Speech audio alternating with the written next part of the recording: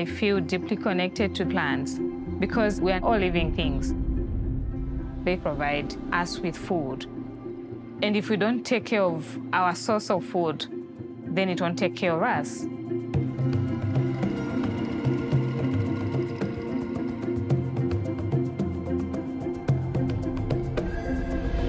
I work as a research officer and plant pathologist at CABI, the Center for Agriculture and Biosciences International.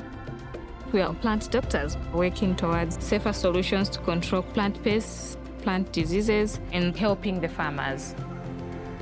Agriculture is very important in Zambia because it is the main source of income for the majority of the people in the country.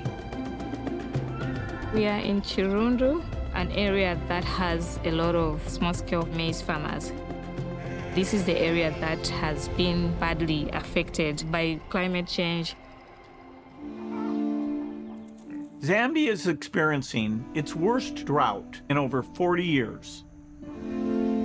Not only do farmers not have enough water for their production, but their crops are also highly attacked by insect pests like the devastating fall armyworm because they thrive more where it's drier and where it's warm. Once it attacks your field, if you don't control it, that's it for your crop. Now there's hunger. Farmers don't have food. They didn't have anything to harvest. Over 6 million people in Zambia face acute food shortages. Zambia has one of the highest rates of malnutrition and stunting in sub-Saharan Africa. Farmers are desperately looking for help.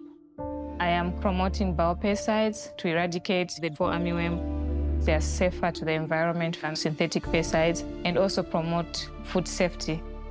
Farmers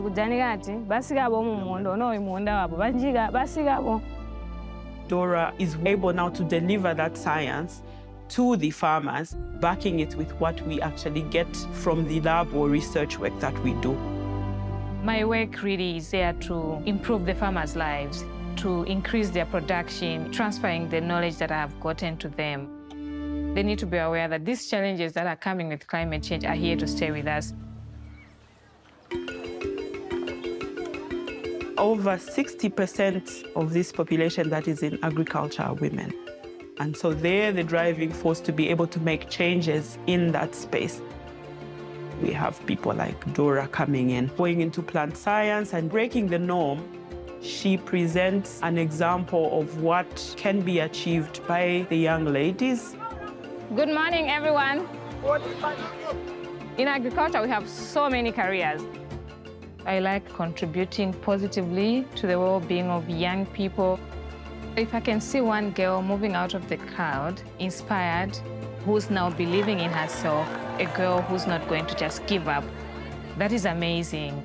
So you are going to sit and develop that career roadmap with somebody that you trust. The road is not always smooth. You're gonna cry one day. You're gonna feel like giving up. So sometimes you just need a voice to guide you, somebody to believe in you. If women see their fellow woman in the key position, they feel free to express themselves, they get motivated.